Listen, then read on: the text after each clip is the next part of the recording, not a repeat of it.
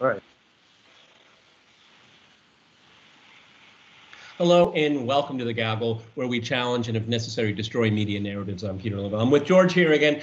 And again, George, we have a whistleblower, apparent whistleblower, running over to Adam Schiff and his committee. The gentleman's name is Brian Murphy, and he is a former intelligence and analysis secretary, undersecretary at the DHS. My first reaction is, haven't we seen this movie before, and don't we already know the ending? My second reaction is, well, Bob Woodward's book came out yesterday. Now we're going to have this one. What's going to happen by tomorrow or Monday? Okay, I'm not going to dispute if there is a reason for this person to blow the whistle, but unfortunately, when Adam Schiff gets involved, you tend to know the plot. And my attitude is, when I first came across the story, is that this is like the dog who cried the wolf, and it's over and over again. It seems to be very well calculated in time. What we're like some 60 days out from the election. So I know you came across the story. What's your reaction? Well, first of all, as with the previous whistleblower story, this guy's not a whistleblower by any understanding. I mean, a whistleblower is supposed to blow the whistle on government waste, fraud, abuse, and mismanagement. It's not supposed to be about disagreement over policy. And this is what seems to be about. Just as in the previous case, of the Ukraine Gate case, again, it was a disagreement over policy. This Brian Murphy didn't like what the Department of Homeland Security was doing on Russia. He thought that, they should be emphasizing on investigating what the Russians are up to. But instead, he was told to investigate what the Chinese and the Iranians are up to. Well, that's the policy that was set by the DHS. Maybe it was the policy, whether it's a right policy or wrong policy, that's the policy. They were tasked to do this by the president. The president runs for office. He's the only office holder in the United States who actually runs for national office. He won an election. He gets to set policy. The Vindmans and now the Murphys don't get to set policy, and yet they seem to be under the illusion that it's all about them. If you don't agree with what DHS policy is, you resign.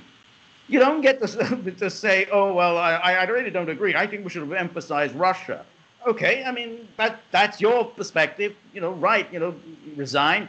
Write a book about it. Go to a think tank. Okay. Yes.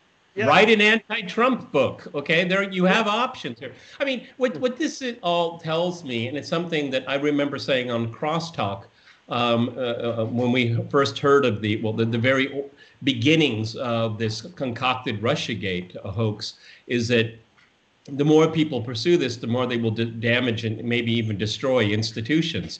And the precedent that we have seen, particularly under the Trump administration, of how whistleblowers are defined and treated. Why shouldn't we believe that this is going to continue in the future? I mean, this is very Byzantine. All of this here is that you have the permanent bureaucracy. They're supposed to implement policy. They're not supposed to make it. And now repeatedly we're getting this precedent set. And of course, with Congress going along with it, egging it on, as a matter of fact. Any chief executive now of the United States is going to have to look behind his or her back. And Trump is, from the very beginning, he has been sabotaged by people around him. And he's partly to blame for it because he's appointed some really abhorrent people, okay? But the way the media treats this and the way people like Adam Schiff treats this is normalizing a bastardized definition of whistleblowing. Yes, exactly.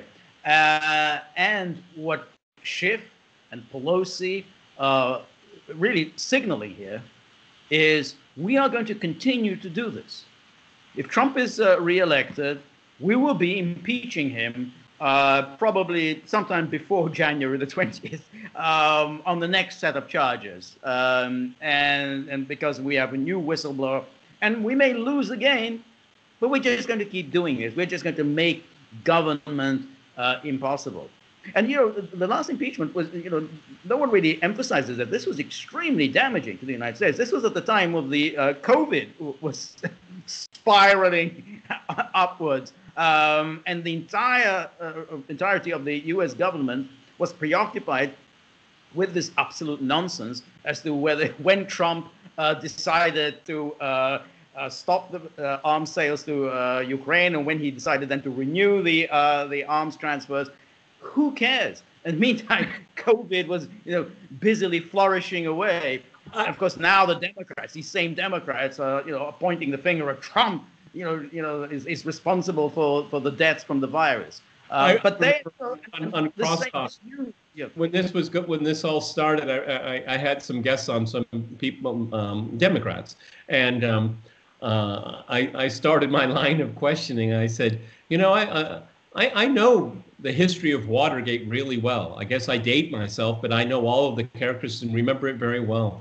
And I remember the entire impeachment proceedings with the articles of impeachment. And I actually played hooky from school just to watch it because I was very young at the time, but I knew this was important. And so I went to my Democratic guest and I said, can you explain to me what this impeachment is all about? Because I don't understand it. Okay, what's going on? And because of collusion. I said, that's it.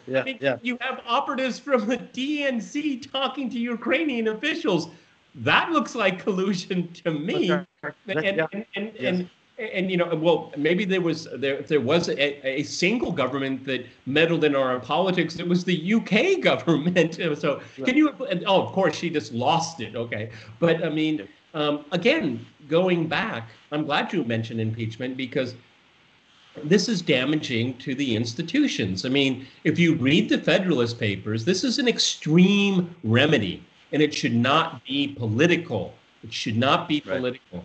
And it's worth revisiting the Federalist Papers on that, because what we have here, and I just don't want to, constantly dump on the Democrats. Fine, I don't like the Republicans either. So let's be clear here. But in this political environment, it's the Democrats that are severely damaging institutions, and they're very difficult to repair, George. Because why repair something you don't have any confidence in?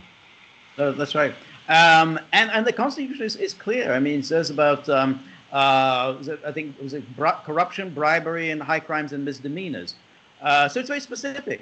So what the Democrats did back earlier this year when they started talking about abuse of power is not regarded as meritorious for impeachment. So they just even that they kind of made it up as they went along.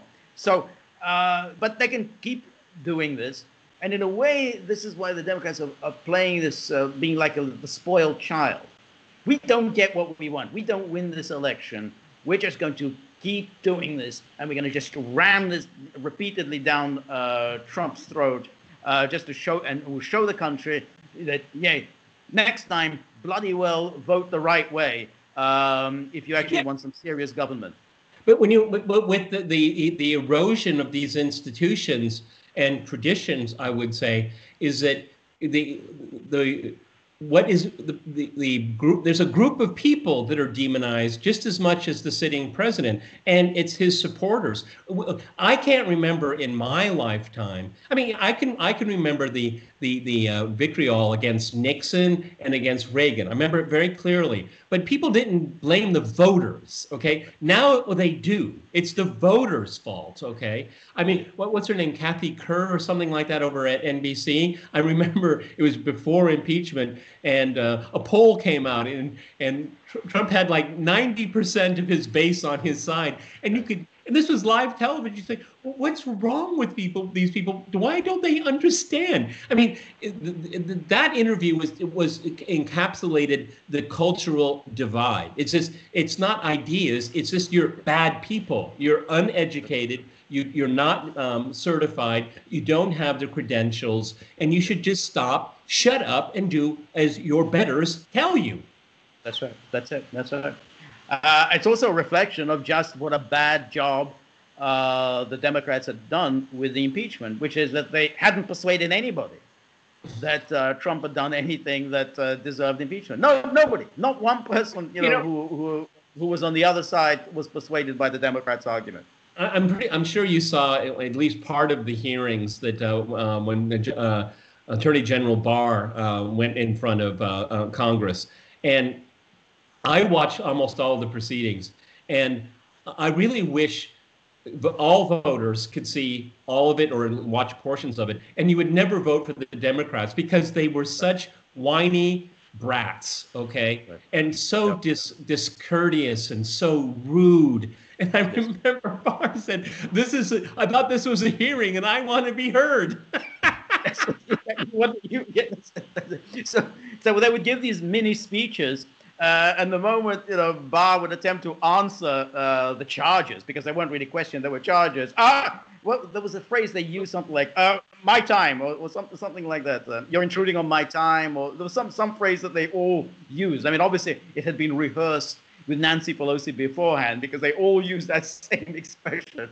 So what was this? This is just simply every single Democrat just got to rant at the Attorney General. I mean, this wasn't a hearing. I mean, it's not what's supposed to happen. Sum up everything. I mean, we started out with this Brian Murphy, but see, the recognition of him as a whistleblower, as you quite correctly pointed out, is not a whistleblowing. And we've been able in this very short video here to show how this pattern is just destroying institutions as we go along. And ultimately, what it does is it hurts the process, the entire procedure of democracy, because who wants to buy into this? I don't care what your political feelings are. If this is how people are going to degrade institutions in the name of power, then we're in a really bad place. All right. Let's leave it at that, George, okay? You've been watching The Gaggle. Please like, share, and subscribe, and I promise you much more ahead.